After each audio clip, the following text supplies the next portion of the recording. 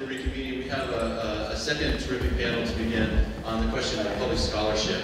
And I will just start by immediately turning things over to our moderator for this session, Professor Joe Quinn, former Dean of Arts and Sciences and former interim provost and professor of economics, and a great friend of the Wazoo Center.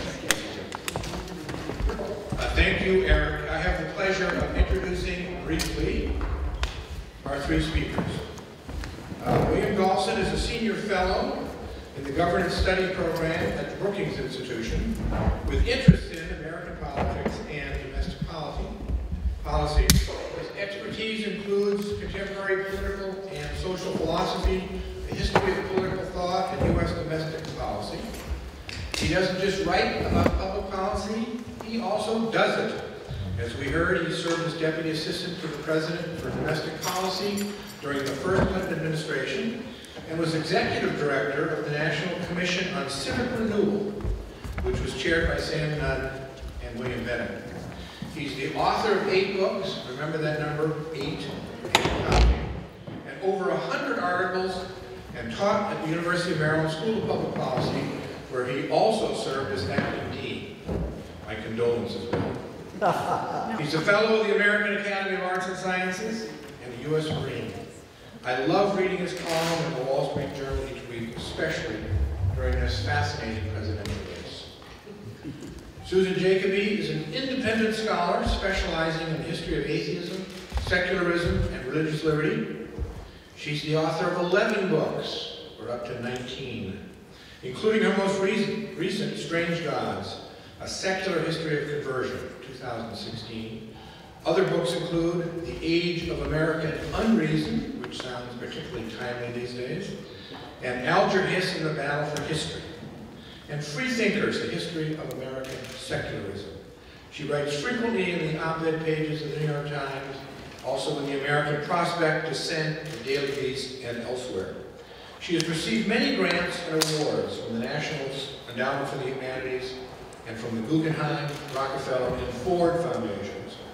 In 2001, she was named a Fellow of the Cullman Center for Scholars and Writers at the New York Public Library, and I understand she gets to write in a very special room just for them. She's a member of the board of the Freedom from Religion Foundation and the Center for Inquiry, a secular think tank, and she lives in the Big Apple. Randall Kennedy is a professor of law at the Harvard Law School, where he teaches courses on contracts, criminal law, and the regulation of race relations. He attended Princeton, Oxford, the Yale Law School, and now teaches at Harvard. So I think he's ready for a Supreme Court position. It was noted this morning that all the justices are either Catholics or Jews. It's also well known that they all went to either Harvard or Yale Law School. Although I learned Ruth Bader Ginsburg didn't get her degree because she transferred to Columbia, but she did go to Harvard. Professor Kennedy served as a law clerk on the United States Court of Appeals and on the United States Supreme Court for Justice Thurgood Marshall. Kennedy writes on a wide range of scholarly and general interest publication.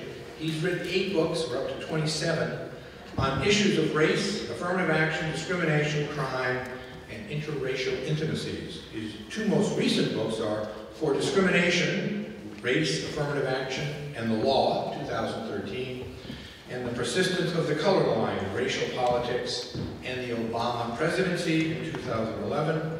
He's a member of the American Law Institute, the American Academy of Arts and Sciences, the American Philosophical Association, and is also a trustee at Princeton University. Now, those of you who know me are wondering, what the heck am I doing here with authors of more than 27 books to my left, all on fascinating public policy topics?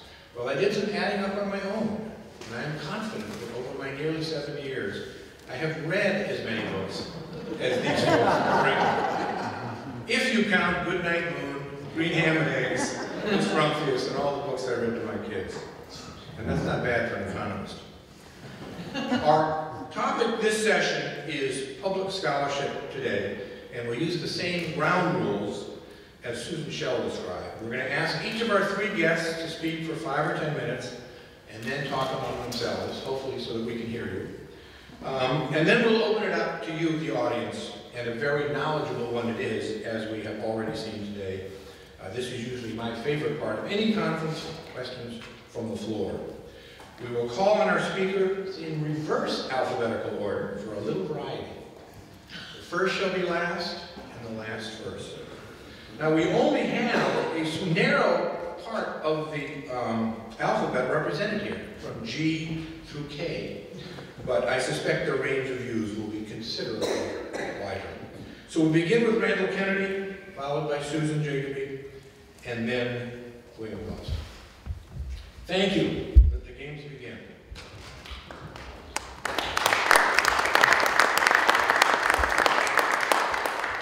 Thank you very much. Can I be heard throughout the room? Great. First, I'm delighted to be here and participate in this recognition of Randall's career. And I'm going to focus my remarks on actually my aspirations as a scholar, as a commentator, as an intellectual, as a public intellectual. There are three things in particular that I aspire to do in my work that Alan Wolf has demonstrated. And these are three things that it seems to me are hallmarks of distinguished public intellectuals. One, start with first quality, versatility. So intellectuals do a variety of things. They try to communicate in a variety of ways, in a variety of formats. And some people are better at this than others. There's some people who, they're very good at writing specialized books that are wonderfully enlightening to the small group of people who are specialists who understand what they're trying to say. And that's their aspiration. They just want to write to that small group, and that's fine. I actually prefer and find more attractive the folks who have a wide array of sort of weapons at their command, have a wider palette, the person who can write books that interest specialists, but also write books that are open, that are accessible to a general audience. There are people who can write to specialists, there are people who can write to the general audience, there are people who can write the essay, there are people who can write the opinion editorial piece. In other words, as far as I'm concerned, one hallmark of the best of the public intellectuals are people who have a real intellectual versatility. And this is a skill that's like any other skill. It can be worked on. You can work on your versatility. You can work on becoming more open, making your work, making your knowledge more accessible to a wider array of people. A second important quality, it seems to me, is a quality in which you, people who are, in academic terms, interdisciplinary folks, people who don't just stay in one part of the library, let's say the part of the library that's marked political science. No, they venture out. They're not afraid to go into the place where the sociologists hang out. They're not even afraid to go into the places where maybe the novelists hang out. They're people who are willing and ready and able and daring enough to go to any source that can help them illuminate their subject. And that's something that we've certainly seen with Alan Wolf's work. He was introduced this morning, sociologist, but of course that's only part of his baby. We'll go anywhere where there is information that will help him illuminate his subject. And it seems to me that, again, the most distinguished of intellectuals are people who are willing to go anywhere to get the information they need, to get the various devices that they need. They're willing to study anything that will enable them to present more persuasively the points, the arguments they wish to make. Third is independence. So when I'm sort of looking around, looking at books, looking at articles, looking at essays, who are the people that I most respect? Who are the people who I find as intellectuals actually to be the most thrilling? They're the people that are most independent. The people who, when you listen to them, you're listening to their voice. Now, we're all situated. We all have our preferences. We all have our ideological or religious or disciplinary preferences, inclinations, proclivities. We're all situated. But the people that I find that I most admire are the people who are independent and who actually are willing to break from their tribe, whether it be their racial tribe, whether it be their ethnic tribe, whether it be their religious tribe, whether it be their disciplinary tribe. So, in my view, these three qualities, versatility, a knack for interdisciplinary adventure, independence, those are three qualities in intellectual life that I admire, and that in the pursuit of my own work, I try to actualize. Thank you. Alan and I actually met under circumstances which I think cast a special light on the kind of person and intellectual he is. In 2004, he wrote a negative review of my book, Free Thinkers, A History of American Secularism, for the New Republic. A few years later, we were invited to be on a panel on something or other. I don't remember what it was about. And then Alan did something that's unprecedented in my experience as an aggrieved writer. He said that if he were reviewing my book today, meaning the date of our panel around 2006, in view of various things that had happened in the second Bush administration to blur the lines between church and state, he would have modified his views and taken my arguments against all public financing for faith-based projects more seriously. Now, my experience has been that, especially in matters of religion, almost no one, including atheists as well as religious believers, academics and non-academics, ever reconsiders their position, and instead, what an odious term this is, and we're hearing it all the time now, simply doubles down on the original position. And I've never encountered anyone else willing to say that he or she would consider anything written in a review. That applies to me. This encounter with Alan years ago, in fact, made me take a closer look in the mirror. And I think that's what a good public intellectual is supposed to do to people. Because we've been instructed to make our opening remarks brief, I'm going to concentrate on one area of interest that Alan and I and many of the people in this room share, the role of religion in public life.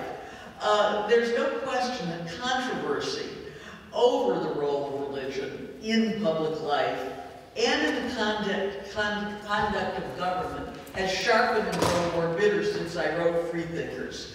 Now, note that I make a distinction between public life, a squishy term which sounds in my ears pretty much like spirituality, and the conduct of government.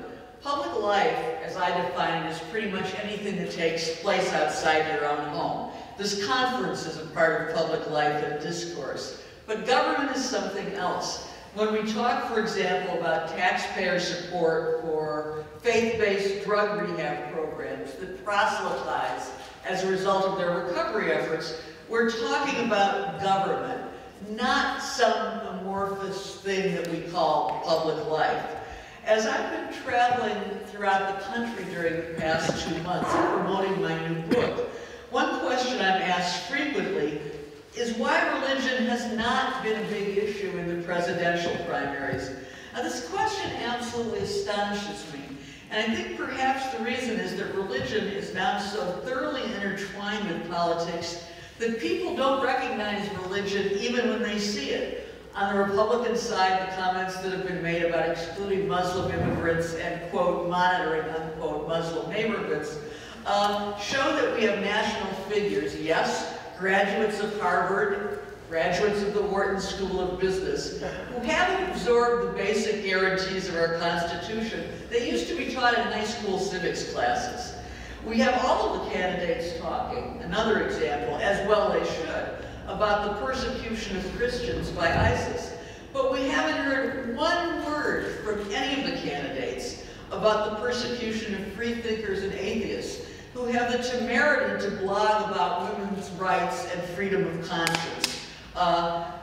This persecution conducted not only by terrorists, but by some of our good theocratic buddies like Saudi Arabia. I was terribly disappointed when John Kerry called out ISIS for its genocidal policies against Christians, but didn't say one word about anyone else who disagrees with theocracy, including Muslims who disagree with ISIS, and freethinkers as well as Christians.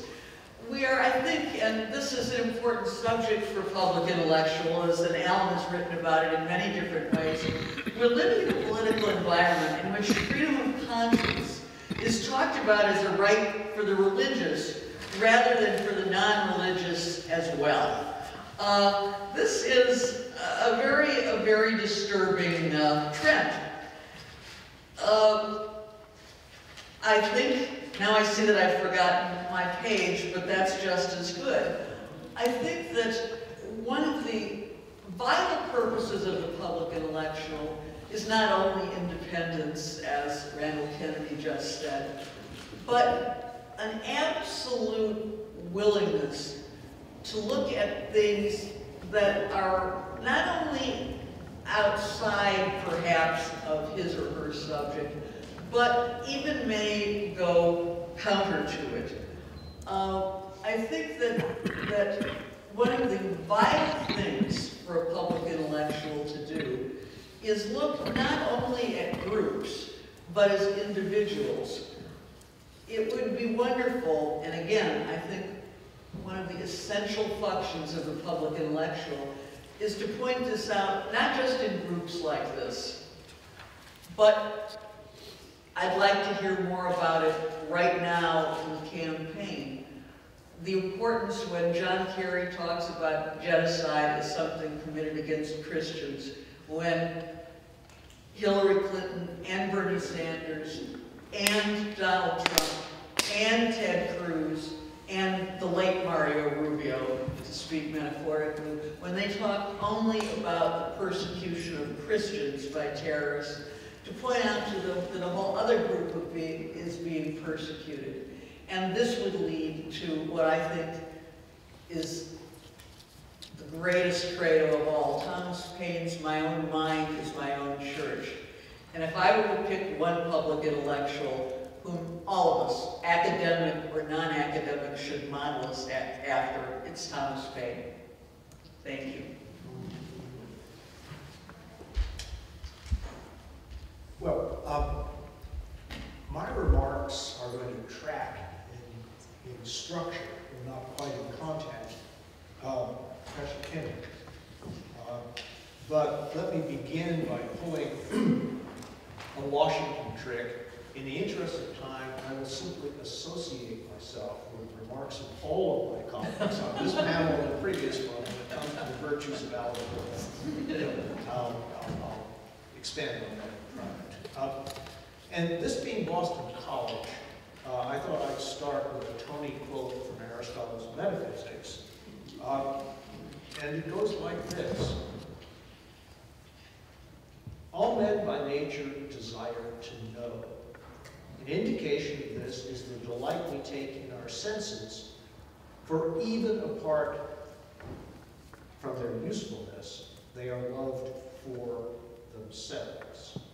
And Aristotle goes on to single out sight as the most revealing of the senses. We had an interesting discussion about that. And it happens to be the sense from which our word theory is derived. It's pointing to. There is the delight in seeking, or as you might say, contemplating that which is for its own sake. And when you're thinking about the world of scholarship, this perennial human impulse to seek and contemplate that which is for its own sake can never be overlooked and must never be minimized. Within my own religious tradition, Judaism, there's the concept of Torah Lishma, the study of God's Word for its own sake, without regard to its further consequences.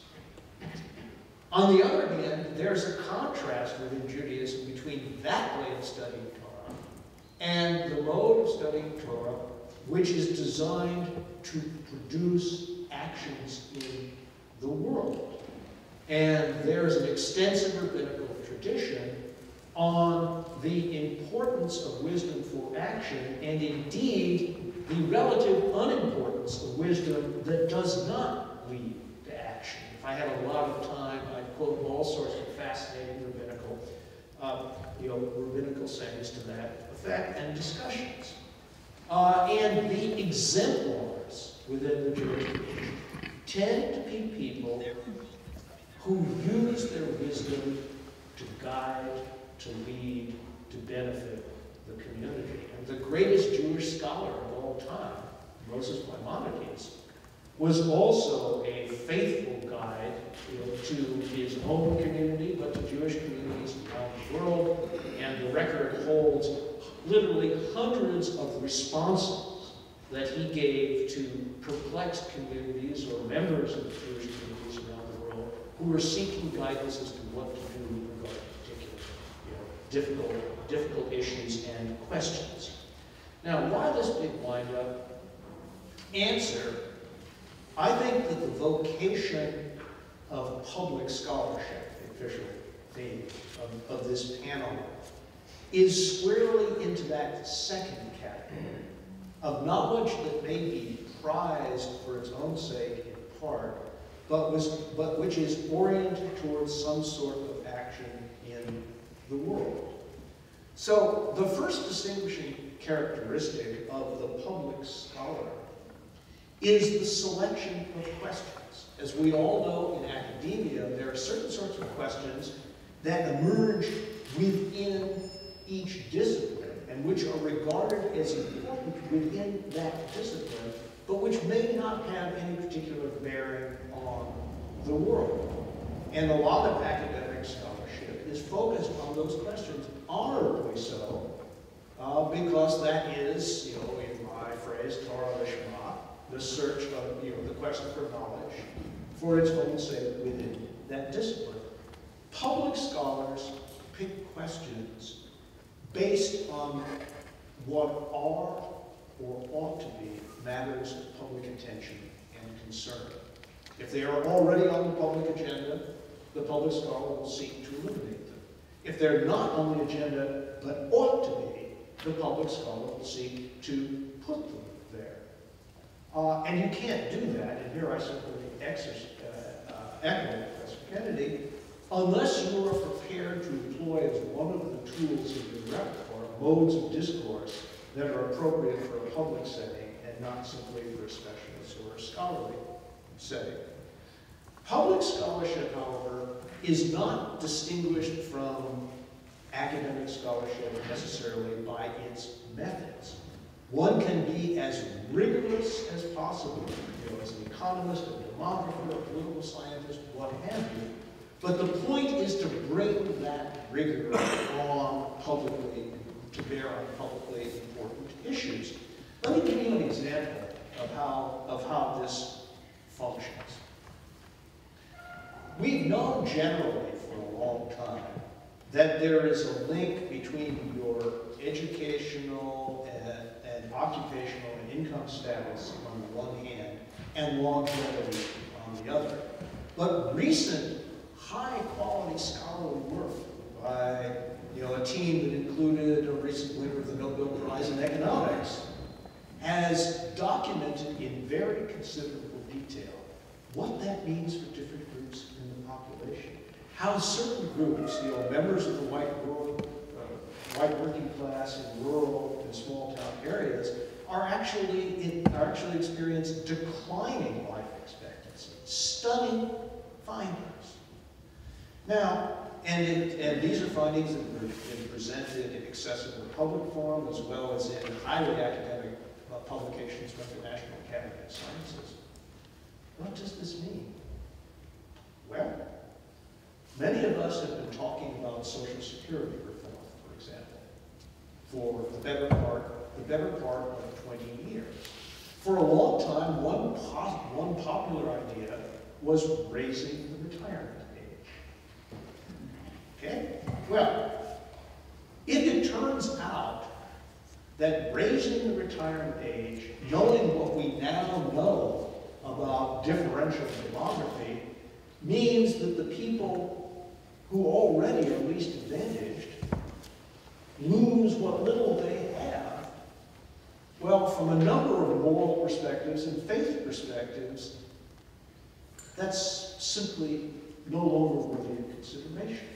So on this most important question, namely, how are we going to provide decent retirements for an increasing fraction of the American population that is aging over age 65 or 70, whatever the mark is, a piece of work that began with the statistical analysis by the National Academy of Sciences turns out to be the lever for a new understanding of this public question.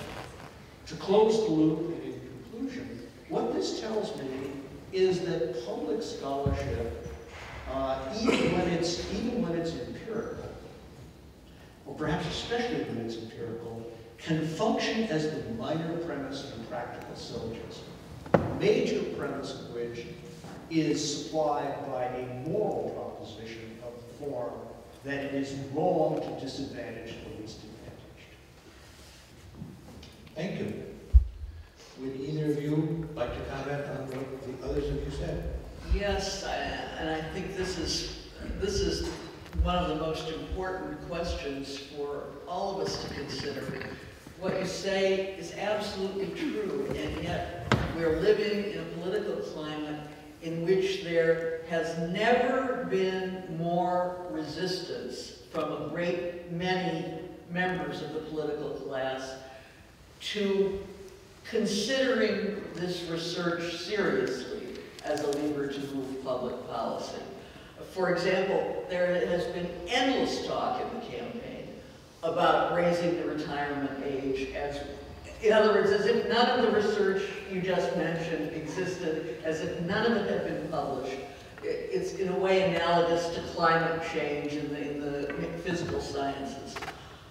The idea that just because this research exists, and it's quite rigorous scientifically, and has produced another thing of great importance, which is life expectancy for poor women has decreased even more. Quite possibly, all of the facts aren't in simply because women smoke more than ever before, and smoking being a factor already associated with it. But the question is, how do you get people to listen in an anti-intellectual climate, and it is a climate of anti-intellectualism being fostered. I wrote a book called The Age of American Unreason in 2008. If I were to write it today, I would have to make it much worse, because the questioning of other things, new research about the same day as the latest findings about life expectancy and income inequality came out a new study about how much early unplanned pregnancy, whether women are married or unmarried, affects their future earning prospects and education. I think while there's more and more research asking these questions about what ought to be on the public agenda, there is also more and more resistance to taking it seriously, just because it comes from intellectuals and experts, which is always used as a pejorative. Always. You used to hear experts cited as people who ought to be listened to. Now it's always cited sarcastically. Well, I've thought a great deal about the question that you just raised, and that is the distance, perhaps even the growing distance, between scholarship on the one hand and political discourse, deliberation, and decision on the other. And I think it has been a very complex set of developments that have taken us in the past half-century from a period in which expertise received deference, perhaps excessive deference, to a period in which just the reverse is the case. And I would parse it this way. There has been a dramatic increase in partisan polarization during this period. I've spent a lot of my time in the past decade at Brookings charting the dramatic increase in partisan polarization. And in my analysis, a lot of that has been driven by, and in turn has exacerbated, the breakdown of common frames of reference. Even within people who say they are liberal or conservative economists. In 1971, Richard Nixon famously said, "We're all Keynesian now." And 7 years later, that was no longer true. It hasn't been true ever since. And if one set of economists says that when you raise taxes, revenues go down, and another set says that when you raise them, they go up, it becomes more difficult to function. So polarization has something to do with it. Another piece of it has to do with populist suspicion. Right? I happen to believe that the period during which expertise received deference in American society after the Second World War was an aberrant period of American history. And our default setting is more populist than meritocratic. But I could argue that point, but I provoked you. Yeah, I mean, obviously, or straight obviously, I'm against anti-intellectualism in American life. I'm also, however, a bit skeptical whenever I hear a narrative that suggests that things were better. I said different. So even with the question of expertise, my sense is that, there has always been a large, latent skepticism about the pointy heads, the experts. I mean, in the past, I don't know this, but I would wonder if one were, for instance, to ask or to study in the past, let's say, 30 years, one were to study examples in which, episodes in which knowledge, scientific knowledge, was mobilized in a particular way to try to advance a social policy. So, for instance, I think of the campaign against smoking, or I think of the question of global warming. Now, on the one hand, we see denialism, we see the skepticism of experts, we see even more insidiously the use of experts to throw sand in the eyes of people, the use of experts against expertise. We see all of that. But, you know, we also do see, over time, the use of knowledge being used in a progressive way. It's always against, I mean, intellectuals are always, academics, intellectuals, scholars, we're always going to be up against it. We're always going to be up against the forces of inertia. We're always going to be up against the forces of ignorance, superstition. We're always going to be up against the problem of envy. It's one of the reasons why, for instance, at least in my view, from time to time we have intellectuals who sort of throw, you know, say, gosh, don't we have to be worried about the problem of knowledge? So Professor Shattuck, I think, at Boston University wrote this book, in many ways a very fine book, Forbidden Knowledge. And it was the sort of the fear of mankind's ability for the generation of knowledge outrunning mankind's ability to be prudent in the use of that knowledge. My own view was, don't worry about it. Intellectuals, go for it, because there's enough out there that's going to hold us back. We don't have to be worried about that. Well, that's... There's something else, too. In the 1950s, if one, I agree with you, by the way, there was no golden age, but to the extent that there was about intellectualism that was positive then, it focused on science, and there was really a reason for it, and anybody who's my age, just 70, will remember it. People saw from science results that affected their everyday lives, and more important, people of all economic classes saw it. I remember when the salt polio vaccine came into use. Before then, we weren't allowed to go to public parks and swim. Parents of that generation, my parents' generation, the World War II generation, were all terrified for their children. And it went all across the economic spectrum. There wasn't anything about being rich that could stop you from getting polio. The salt vaccine came in. Everybody knew about it. Children all over, it was given free.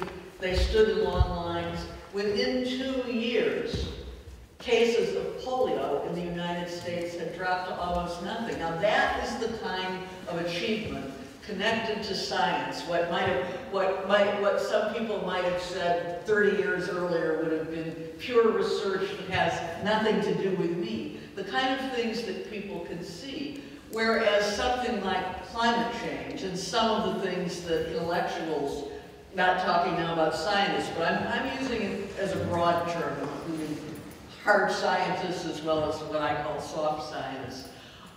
They could see it, and there was something else. So, one, advances that people could see that made their lives immediately better, that they didn't have to wait for, we didn't have to think about our grandchildren. It was us. And second, as I'm the only person here who's made my living without a professorship but an attachment to an institution, the media are worse in one respect. They have less respect for expertise, which doesn't at all imply that I disagree with you. On the media today, you did not see things on what TV there was back in 1954, saying on the one hand, it might be a good thing to cure polio, and on the other hand, it might be too big a risk. You didn't see anything like you do that is so fostered the rise of the anti-vaccination movement here, is on television always when they have a scientist saying, no, vaccines don't cause autism. Then you have another movie star who thinks that her child got autism because, you know, she had the measles and mumps vaccine. These things are too often, in almost every area, intellectual area, given equal weight. Always the idea that the truth is somewhere exactly halfway between 2 points, and that there aren't, as intellectuals, people have to be afraid, not just as intellectuals, as people who are working on research projects about infrastructure, let's say. You have to be prepared to say that there are occasions when one thing is right and one thing is wrong. I mean, when, for example, I remember when the Henry Louis Gates incident happened and President Obama said the police were stupid, and the furor that resulted. And I remember watching on my local news in New York, there would always be one person being interviewed from the police department, you know, saying the president shouldn't have said the police were stupid, and another person saying he would never have done that if he'd been a white man, you know, fumbling for his keys or answering his door in a white neighborhood. Now, the fact is, the president may have been prudent to use the word stupid, but he wasn't wrong, and yet all of the coverage was as if the truth were halfway in the middle. I think that really affects the work of public intellectuals, attitudes toward intellectualism and knowledge in general. Thank you. Let me take up that point.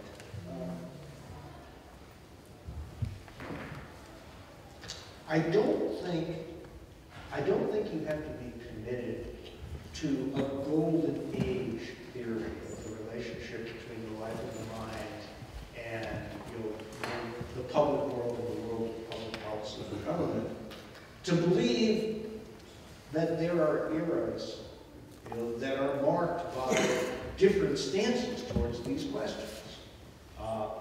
And I may be speaking, I'll speak autobiographically for just a minute, as the son of a scientist. Okay, and I saw up close in the period from the Second World War through most of the 1960s, the kinds of deference that science received in public discourse. I think there are historical reasons for that, including the fact that scientists were seen as instrumental in winning the Second World War. And so, setting aside the medical benefits, the military benefits of the application of research, you know, to a very, very public act, namely winning a war, those were so undeniable and so central in the lived realities of the mass of Americans that there was a default of deference, a rebuttable presumption in favor of deference. But where I want to take up, you know, something that Professor Kennedy said, is the sort of the letter rip theory of the acquisition of knowledge. Okay, and here once again, you know, speaking as the son of this same scientist, I don't even have to refer to the qualms that the atomic scientists from different countries expressed about the research they had done that led to the consequence that they deplored. When my father was a beginning assistant professor at Caltech, he did a piece of research, pioneering research on plant growth hormones. You know, hormones both in, you know, that appeared in plants, but also can be administered to plants that accelerated their growth. And at the end of this article, he dropped a little footnote. He said, I've made a very curious discovery. These same substances that accelerate growth at certain doses and concentrations retarded at higher concentrations, and if you get really high, their leaves fall off. Well, 2 years later, he was visited by a small delegation from Fort Detrick, Maryland. Oh. Okay? You know, the center then, to some extent now, of chemical and biological research. And he thought it was his responsibility as a scientist to answer the questions, which he did. 13 years later, he realized to his horror that this discovery of his had been instrumental in the creation of Agent Orange, okay? Which then mobilized him into an entirely different career, not as a private scientist, but as a public scholar, and increasingly as a public intellectual. Now, the lesson that I draw from that episode is that we are, I think, required and neglected our peril the requirement to think about the potential uses of the knowledge that we're generating. And does that mean we suppress it? Does it mean that we don't go down certain roads of inquiry at all? Well, maybe and maybe not. But it is a question. And to the extent that we are public, or to the extent that what we hope is private can become public, I don't see how we can avoid that question. And I suspect you agree with that. I would agree with that. I mean, obviously this is a deep, there's a reason why Frankenstein has, gripped the imaginations of people. I mean, there's a reason, of course, it's a very deep thing. I guess, though, let's think about everything. Let's think about everything, including, of course, let's think about the bad uses to which this knowledge can be put. And we have to be aware of that in order to, hopefully avoid bad uses. So that too is knowledge. I'm simply embracing the idea of knowledge and saying that in our world, it's one of the horrifying aspects of our world is the degree to which knowledge and the institutions that shelter knowledge are under such threat. It's one of the reasons why, in this past year, well, every year there's always something going on at universities.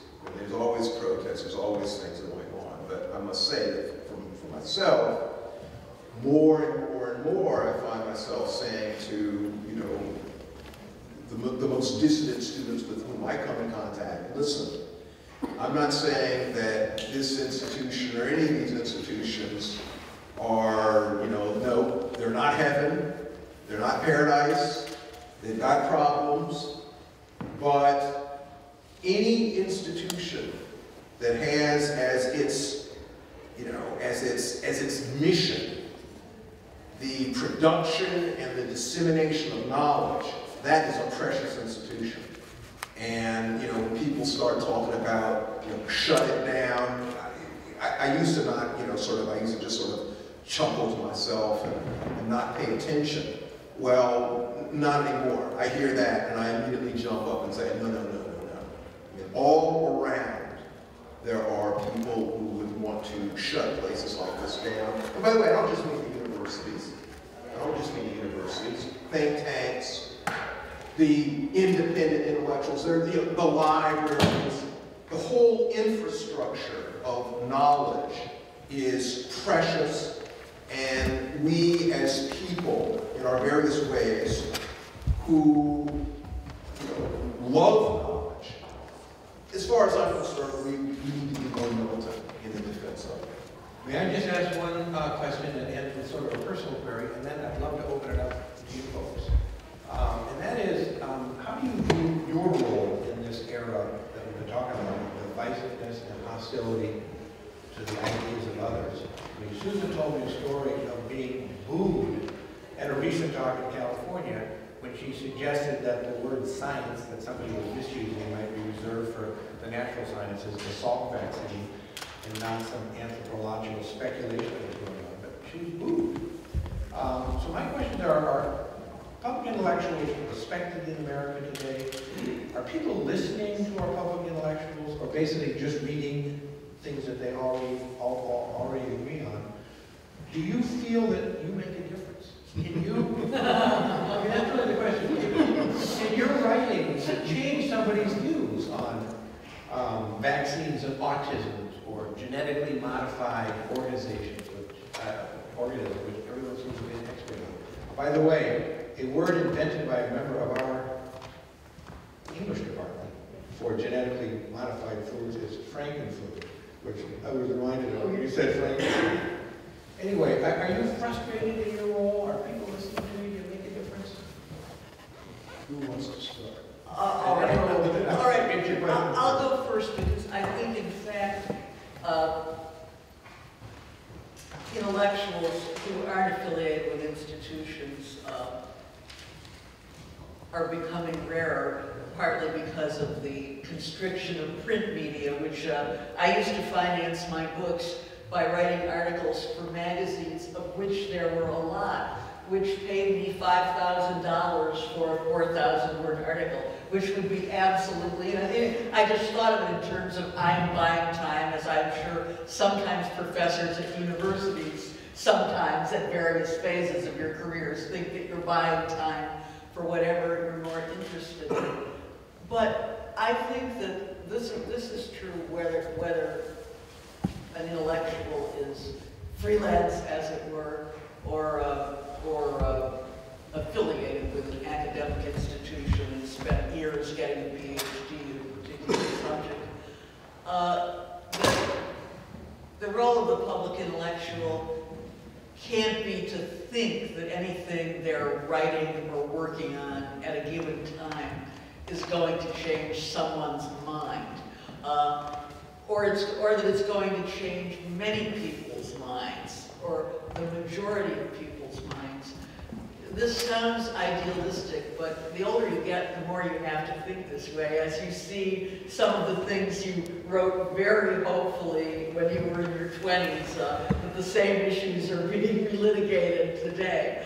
That you're contributing to a base of knowledge, which, as you mentioned, may move things forward in time, that somebody may look at it 30 or 50 or 100 years from now differently than they do today.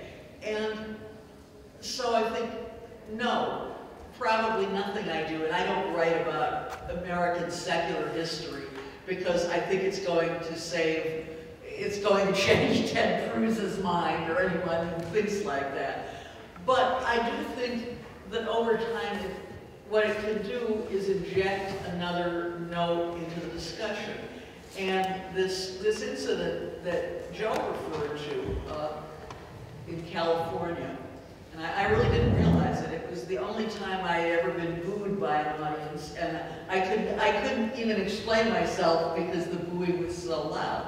What someone else on the panel had said, which again had a lot to do with the role of faith in public life, was that neurological science had determined beyond a doubt that the desire to believe was, and the word neurological was used again, was inherent in human beings from prehistory.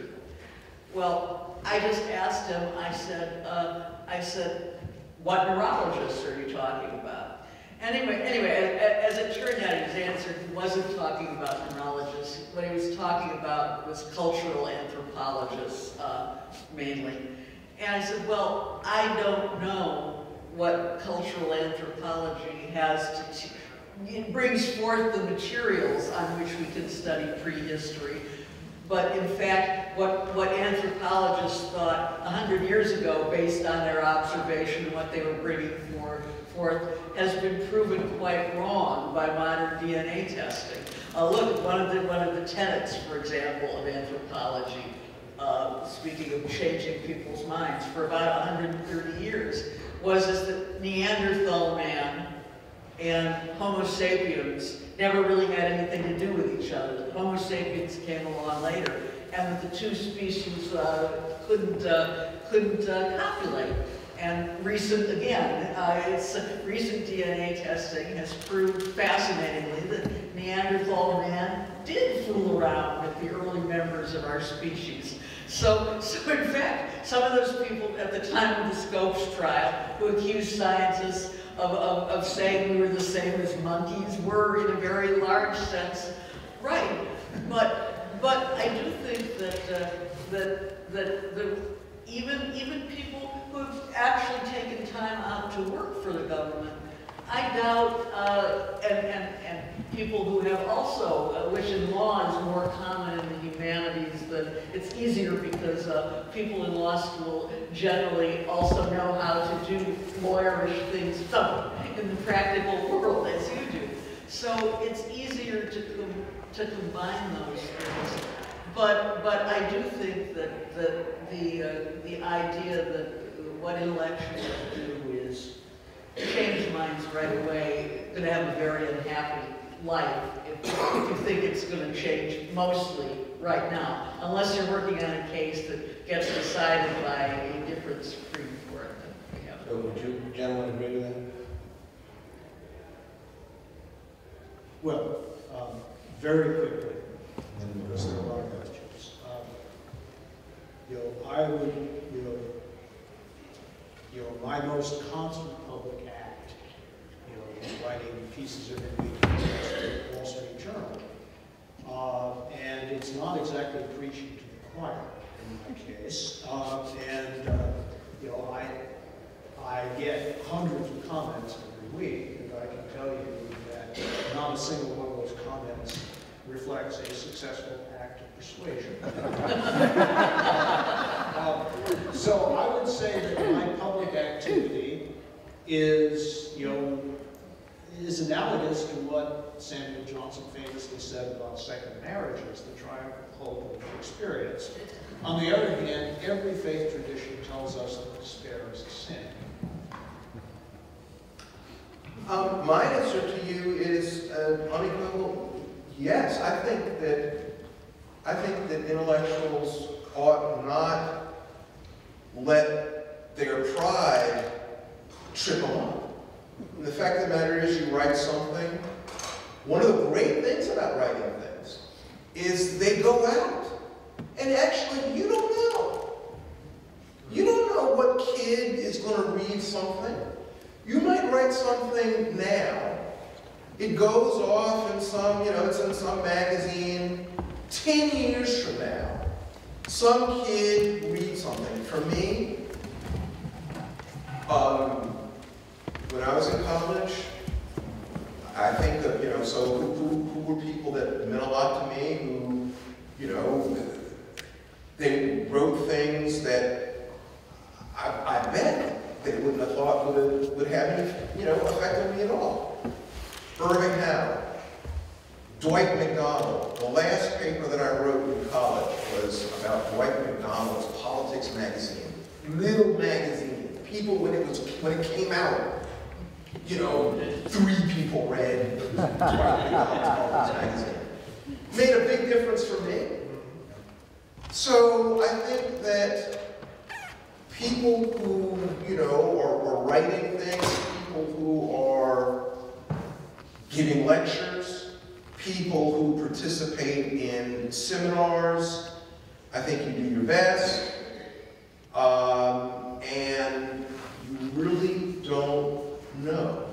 But there are enough instances where, all sorts of people, what made you want to do this? What inspired you to do this?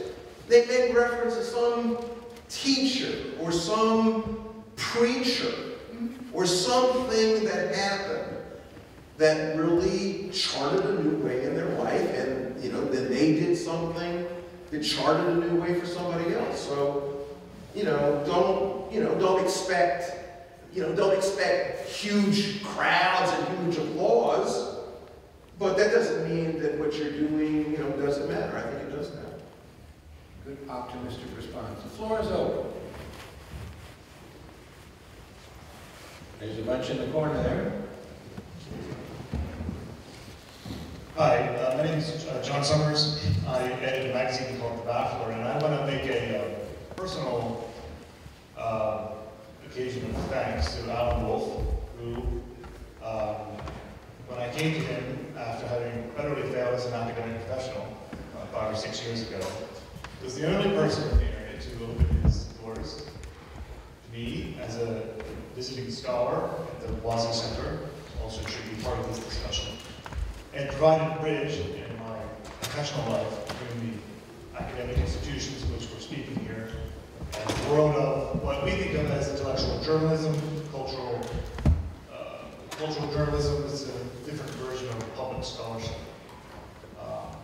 So thank you, Alan, for your kindness and that work coming. I also want to address a question to the panel. There's a couple of things that haven't been mentioned. It's been a little bit of a hermetic discussion from our perspective. The role of technology in disseminating ideas is changing as we're sitting here. The structure of the academic institutions, which Professor Kennedy has defended, has changed very dramatically in the last couple of generations. Has arguably become an engine of social inequality and so forth, as well as effectuating a kind of purge, from our perspective, certain types of publicly oriented young scholars who can't afford to compete in job markets which don't really function. And the third question, and any of these in order or whatever it picks up, is you've talked about the word intellectual exclusively in terms of liberal or leftist, secular, morals-based liberalism. But you know, Paul Ryan and Newt Gingrich also consider themselves intellectuals, and so I wonder if it's possible to be a conservative intellectual. I'll stop there. Response? The structure of academic institutions. One thing for me that's very valuable is I get asked to speak at a lot of colleges. Most of them, oddly, are historically religious colleges because they're more interested in secular and atheist traditions than secular universities are. But sometimes it's something entirely different. Last year I spoke at Youngstown State University, which is a commuter institution, part of the Ohio State University system, but is attended mainly by the children of immigrants. In other words, they're first-generation immigrants, born to first-generation immigrants, African-American students, and poor white students whose families have been left behind by the collapse of the steel industry. All the people Donald Trump is promising to help us. And so I wish Bernie Sanders had been around when I was talking because he raised the free tuition issue. And these kids were working 2 or 3 jobs, all of them, to put themselves through a school for which I was astonished to learn the tuition was $4,000 a year, because this university is no ticket to a great job.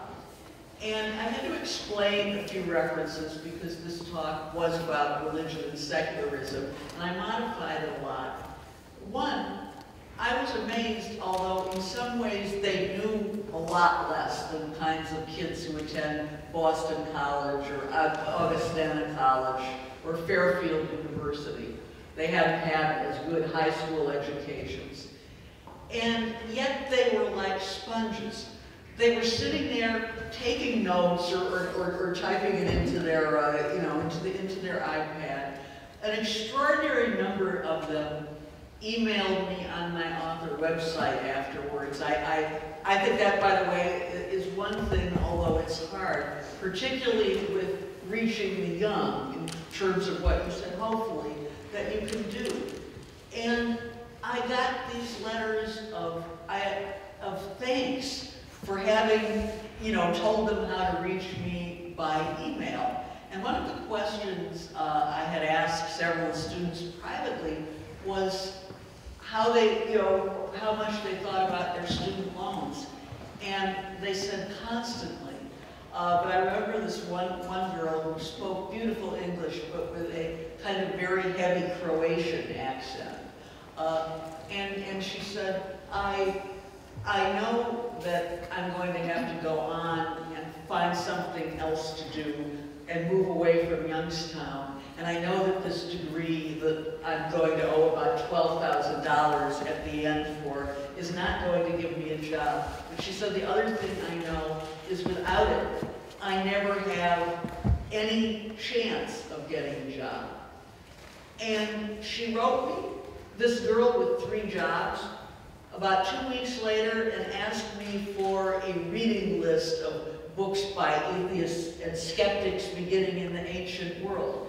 Now, I mean, that meant more to me than if you didn't get letters about changing people's minds.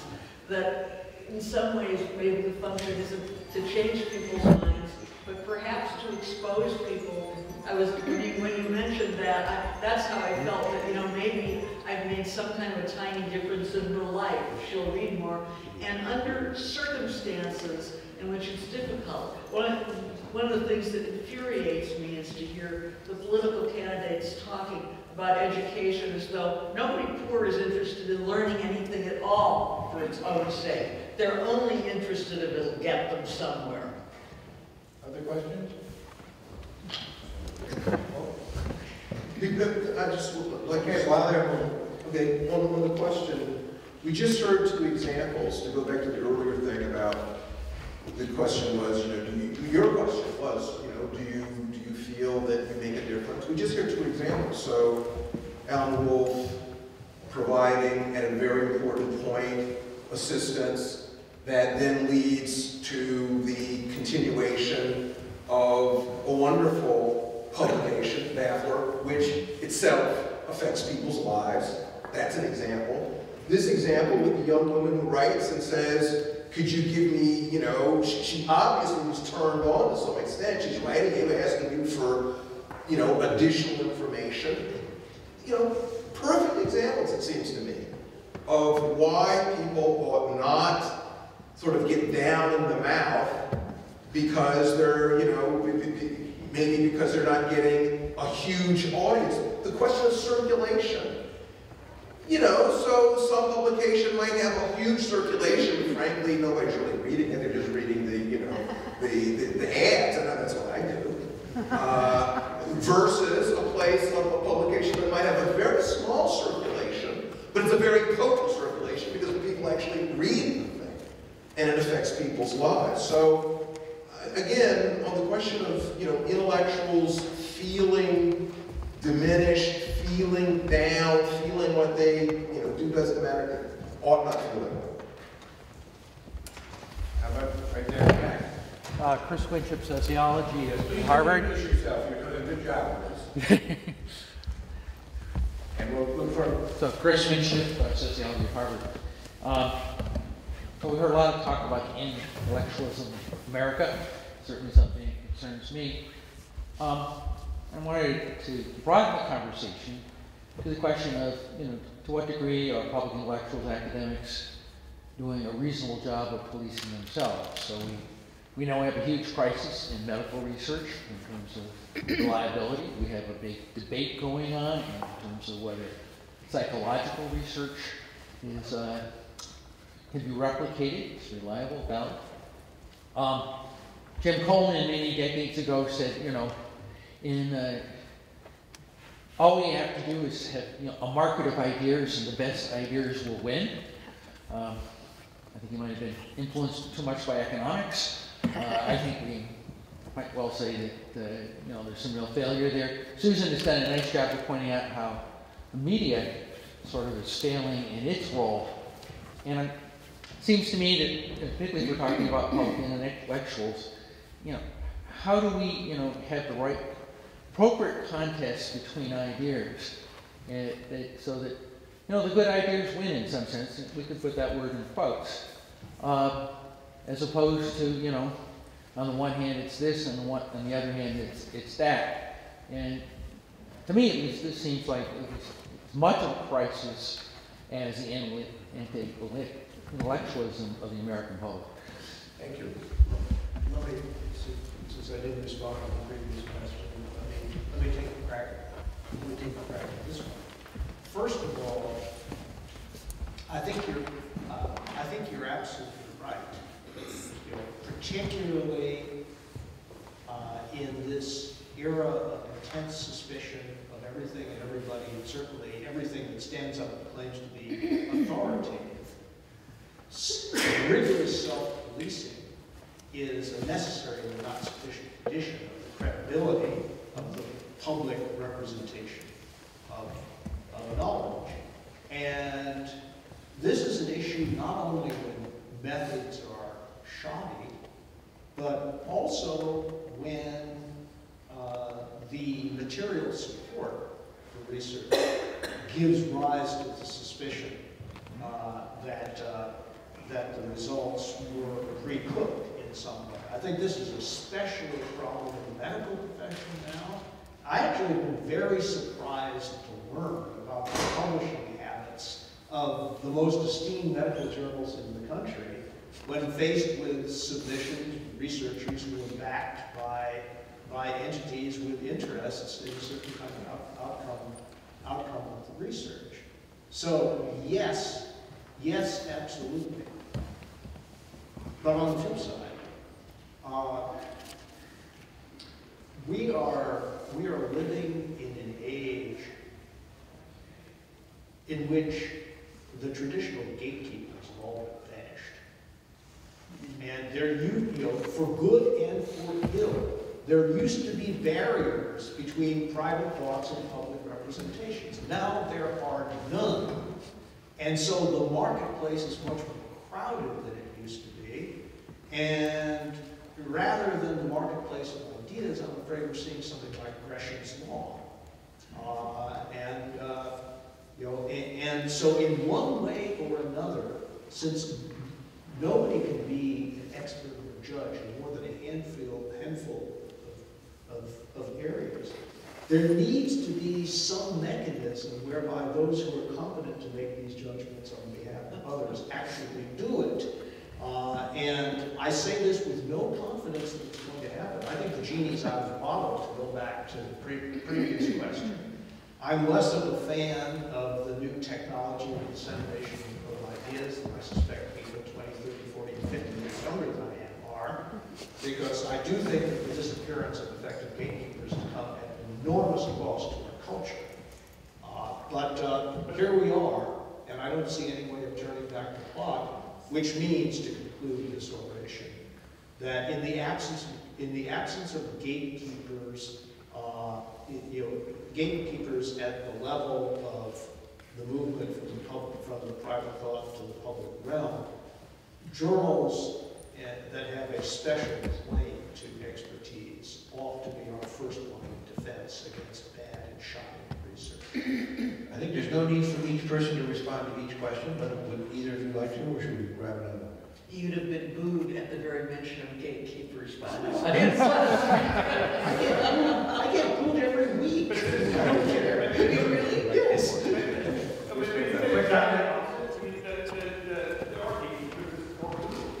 mean, the culture that's online is now being run by a handful of giant databases. The trend is toward monopolization of control over the data. I don't agree. Oh, I don't agree either. I could write anything for any online publication. There is never a fact checker, and I assure you, you and I have the same publisher. I assure you that every real writer, every real scholar appreciates real fact checkers. Not the kind who are just looking to show that they know more than you do, but the kind who find a mistake you've made. They do not exist in the online publishing world. We have.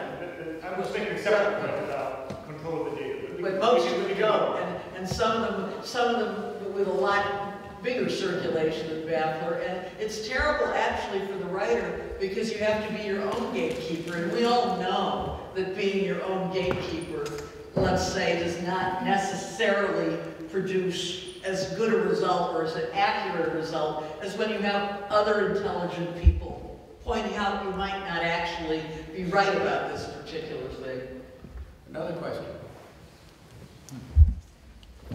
Good morning. I'm Brian Murdoch. I'm a parish priest and I'm very stimulated by what's being shared. And my question comes out of the opening there that Professor Kennedy gave us regarding the versatility and interdisciplinary and independence virtues, if you will, that give us a good movement into public scholarship. My question is this, in looking at the larger things that we keep dealing with, could those of you on the podium reflect briefly on fears that are at the center of fears that you're squared off with at the center of your own long journey in doing scholarship? Fears. Because I think that somehow we don't get to the truth if we're afraid, and so in that, I'm interested to try and collect as much as possible that way.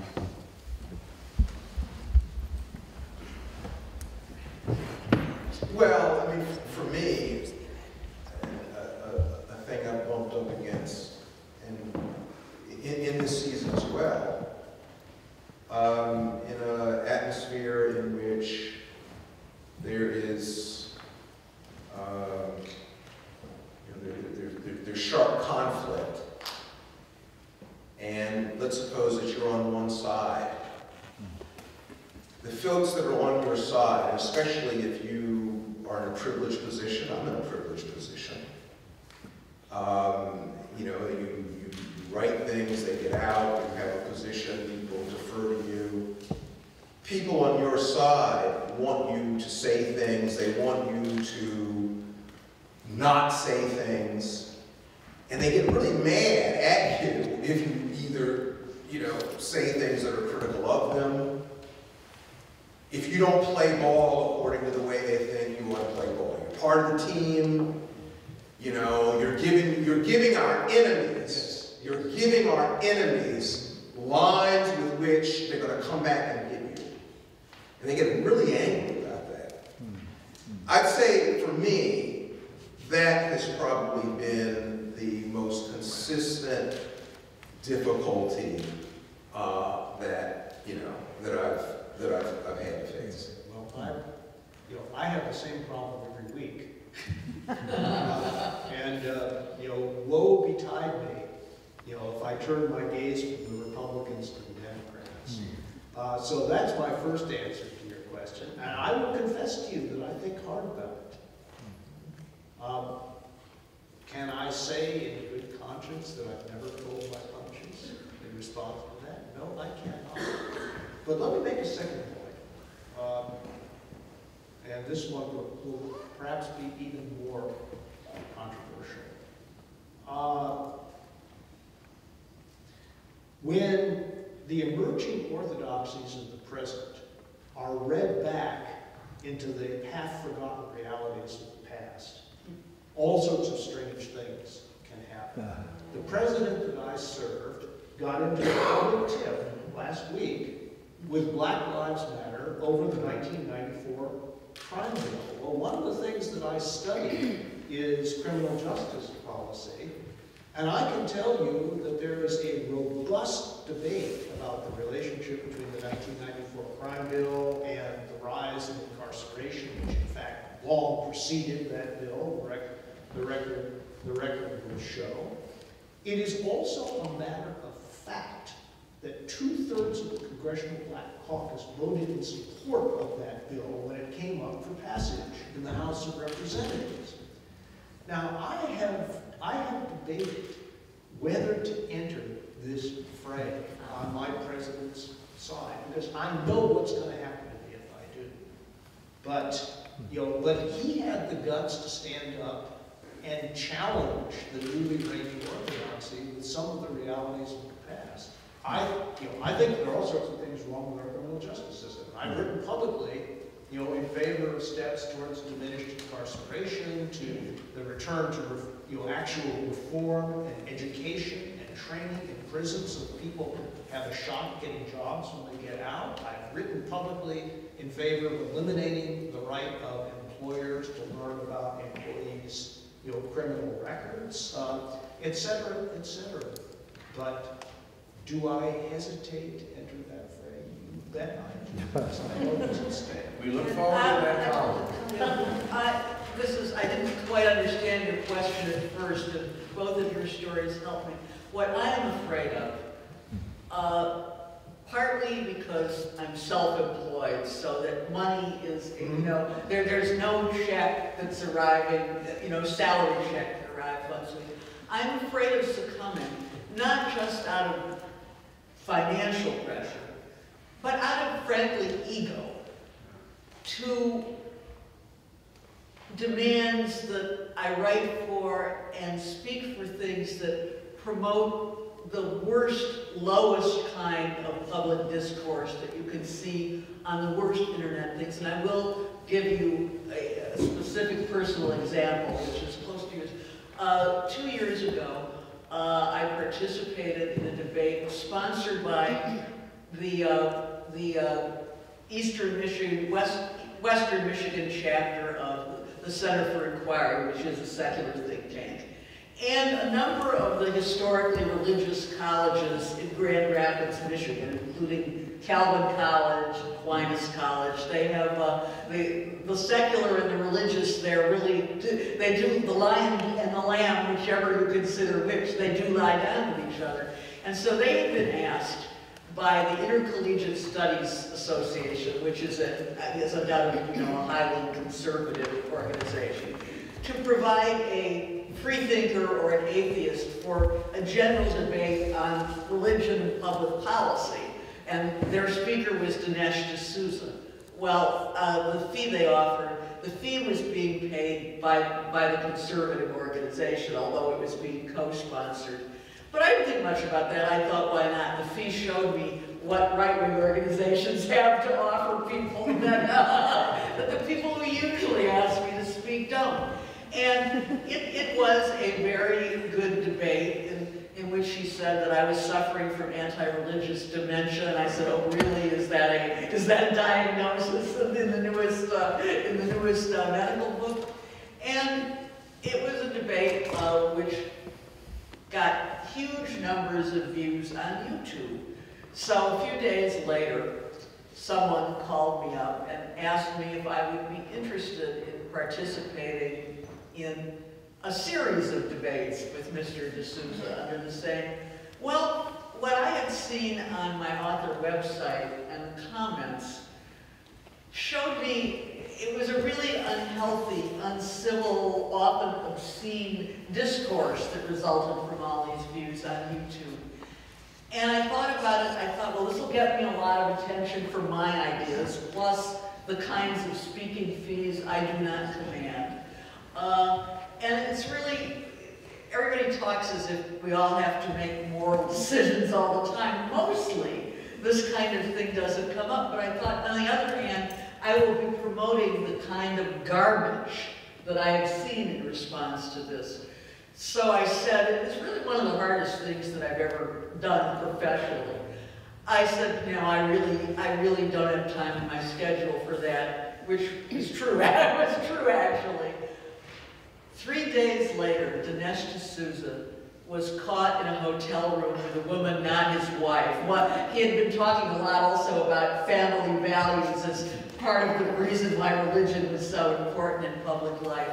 And he was fired from his job at the head of some religious college headquartered in the Empire State Building. And of course, his place on the lecture circuit diminished totally. And I thought, this is the first time I have ever made a moral decision that turned out to be the right decision, because I could have made the wrong decision and said, yes, I would do it, and the lectures would have been canceled anyway. This way I had the great satisfaction of having made what I thought was the morally right decision. But that does come up for me a lot. The whole question of, is what I'm doing just promoting junk thought on the internet? Or I worry about it a lot.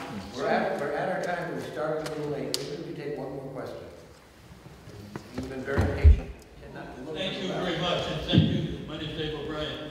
Thank you to the panelists, not just for this morning, but for years and years of great work. I'm old enough to remember a few moments in my life when public issues or the politics of knowledge and scholarship were actually on the table. And I thank God for Noam Chomsky. But not often. And most academics and intellectuals I've known over the years are relatively uninterested in the politics of knowledge. they shrug their shoulders when there's one or another scandal in which they see that savvy political mobilization of resources to produce and distribute knowledge to serve a private interest, economic, political, or religious, takes place. That's too bad. But the idea that if you want knowledge produced, distributed, and supported that serves the public interest rather than private interest, the common good rather than particular goods, you actually have to do something to make that happen. Union of concerned scientists, physicians with social responsibility, tiny little groups. But if you don't do anything, you're not going to get knowledge that serves the common good of the public interest. Is there a possibility that someday the practice of the intellectual life in America will include as an integral component some development of a sense of civic engagement and political responsibility? I'm gonna once again, I'm gonna defend the universities. I think, actually, that day in and day out, if one asks, there are millions of people, students who go to universities. We've got, I think, 4,000 colleges and universities in the United States. All over the United States, you have campuses on which people are trying their hardest to disseminate traditions of knowledge, educate people. And in my experience, at many universities of many different sorts, all sorts of debates are happening, all sorts of, there are various contests along all sorts of dimensions. The question came up, was I thinking about conservative intellectuals? Yes, I was, actually. I think there are conservative intellectuals who, that's right, are talking with liberals and left liberals and socialists and anarchists. I think that there is actually more good that is going on at our universities than the universities are getting credit for. And I think that it is actually a bad thing, the vilification of the universities. And I think that people who are in university life ought to be willing, of course, to set forth forthrightly ways in which universities fall down. And yes, the universities fall down in a variety of ways. But the universities also are doing an admirable job in ways that, ought to be acknowledged. Last comments from our other two? I'll pass on this. All right. Well, I can't afford to pass on this one. In part because I now work at a research center, a think tank, that has to go out and raise $85 million every year, 85% of its budget. It's a soft money institution, and what that means is that as funding patterns have changed, as foundations don't write checks for general support, there is a temptation to look outward to sources of funding that may give the appearance of a wrongful relationship, and in some cases, perhaps even the reality of it. However things may look at high-quality private institutions, public research institutions have suffered funding cuts of 30% since the beginning of the Great Recession, with no prospect, I can tell you as a student of public finance, with no prospect of restoration in view, which means that in part they have to look to student loans. Students have to look to student loans, and that produces one sort of social problem. But in addition, public universities are increasingly drawn to relationships with the private sector, which are not all malign by any means, but which do produce, generate some serious questions in the long term. All of which is to say that one of the oldest questions in the life of the mind is the relationship between that activity on the one hand and its material basis on the other, right? Socrates refused to take money from anyone, and so he lived in dire poverty, and he was, as we say in our tribe, a schnorrer. Right? He's someone who lived off his friends a lot. Fortunately, he had a lot of rich friends, so he got good dinners and things of that sort. But we should never neglect the material substrate of the production of knowledge, and never neglect the sorts of issues that will inevitably raise. Well, please join me in thanking our panelists.